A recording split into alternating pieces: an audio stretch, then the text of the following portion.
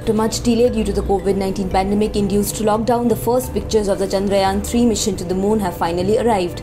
The images were released in a documentary by the Indian Space and Research Organization or ISRO titled Space on Wheels. It showcased 75 satellites launched by India. The video showed what appeared to be the Chandrayaan-3 lander that will touch the lunar surface.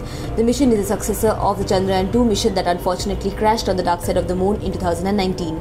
ISRO has said that it will be trying to launch the awaited mission by August this year.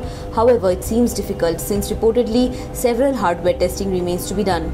The Department of Space, in a written response in February this year, had said that work is underway on Chandrayaan-3 and it will be launched in August this year.